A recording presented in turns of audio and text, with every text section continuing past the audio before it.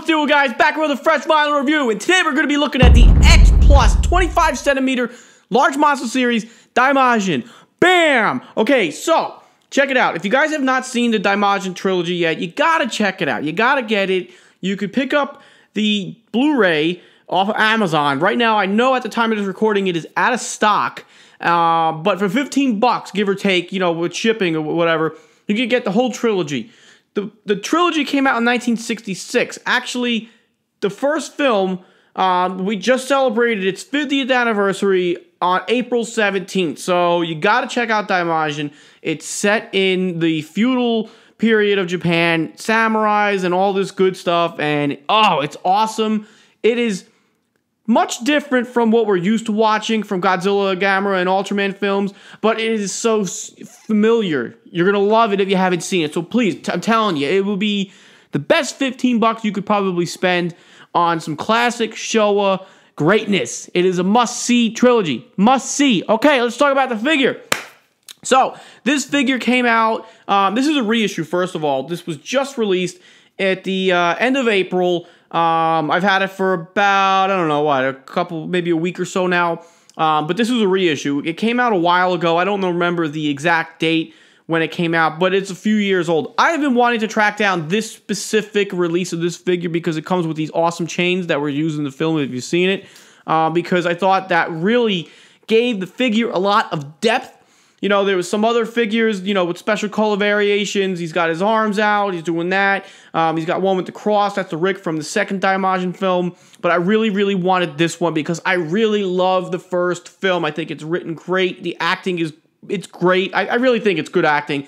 But the movie itself, it was paced perfectly. Somebody said it on my Facebook page. I'm going to quote him. He's like, you know, the reward, it's a reward for the patient viewer. I think it's something like that he said. So if you're watching that, bam, great choice of words to describe the film. Anyway, so the figure, I'm done yapping. This is the box that it came in, okay? It's much like the X Plus boxes that the 25 centimeter Gamera figures come in, but this is the box. It comes with some plastic stuff, you know, these more plastic stuff and the instructions.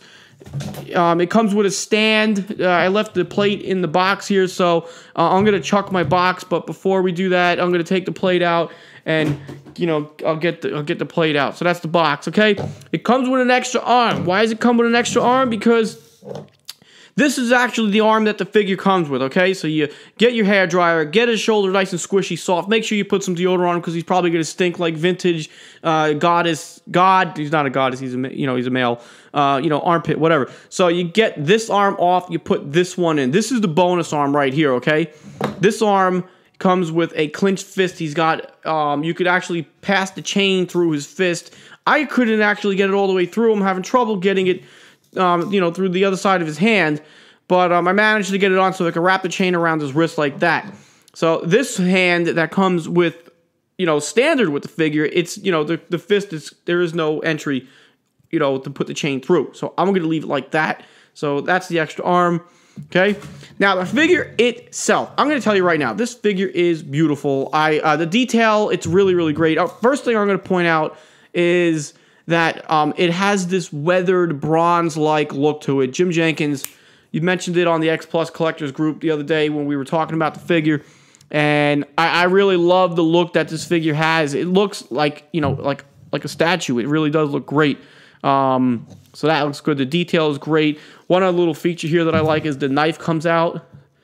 Okay, there you go. Very nice. Pretty cool. Again, I really love the chains. There's 2 packs of chains. This is one set of chains. The other one's in the box somewhere. I'll grab that and, you know, I'll make this setup look really, really awesome.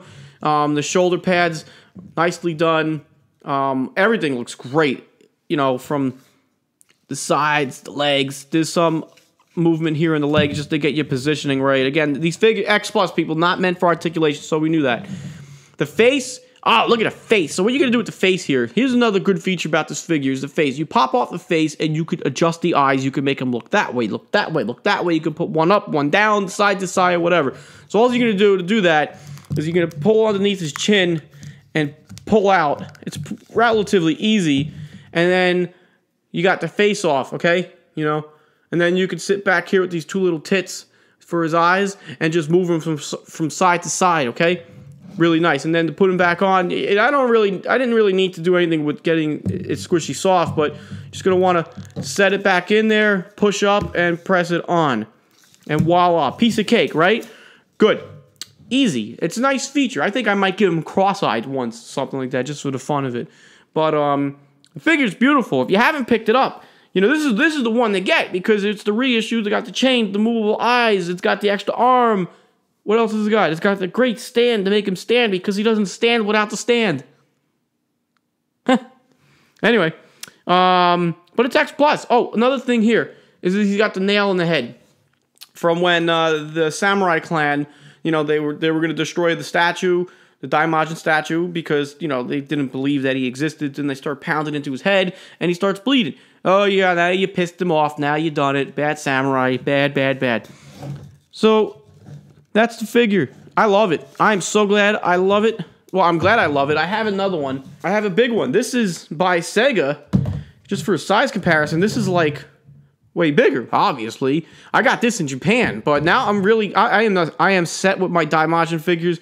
If I do get one more, I would like to get one of just the statue before Daimajin wakes up. But that's, this is for the Sega. This is about 14 inches tall. This is what he looks like next to Phil. Say hi, Phil. Okay, that's Phil. Shut up. You get your own video one day, maybe.